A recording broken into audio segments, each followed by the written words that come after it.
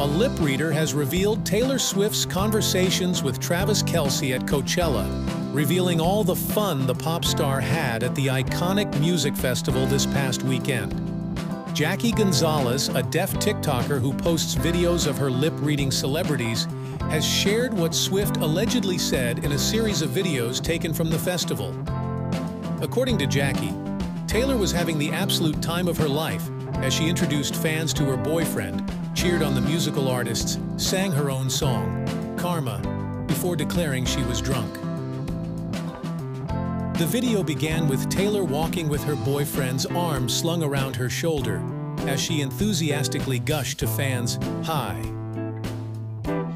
Despite being an A-lister, Taylor couldn't believe she was receiving the star treatment as she and her boyfriend were placed right in front of the stage.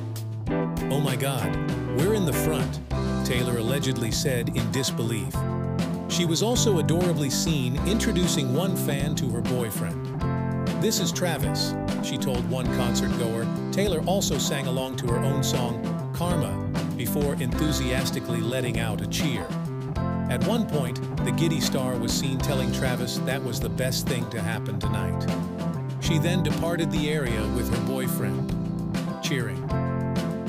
Jackie captioned the video, "Check on your Swifties, we're not okay." Along with the disclaimer, lip reading is not a reliable form of communication.